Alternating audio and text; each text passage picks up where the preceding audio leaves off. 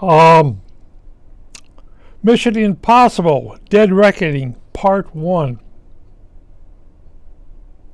It all starts out with a Russian submarine who just installed an AI in this great big seal room on board ship.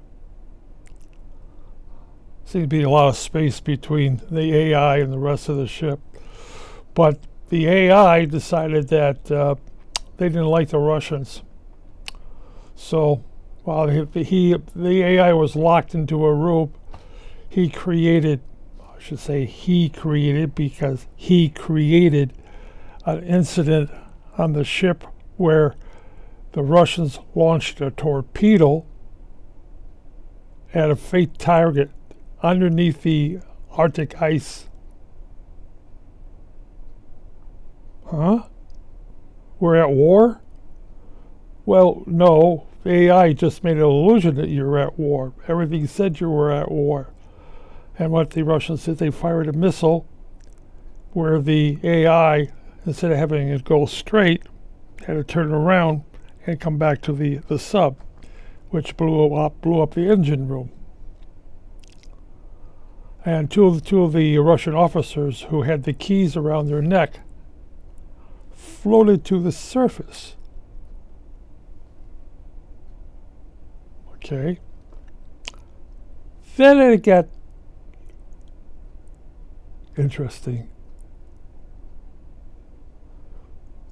Now the whole process of the film itself is to get the two keys, find the location of the sunken sub in the Arctic,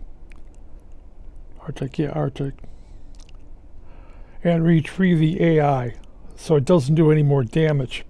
It seems the AI, who thinks for itself, has taken over the world. Schwarzenegger in a box. Well, yeah, and Tom Cruise has to get the keys back together and then find the location of the sub and retrieve the AI, and that's in part 2. Otherwise, it's a nice little film. Worth see? I saw it on DVD. I see movies on DVD. I don't go to the theaters. Special. Yeah, there's a new virus out there now. Even deadlier than the old virus. Yes. But the budget was $291 million. And the box office take was $567.5 million. Made money for the part 2. Which a lot of movies out there don't make more money for the part 1 or part 2 or part 3. A lot of movies are on Netflix because they're not worth releasing.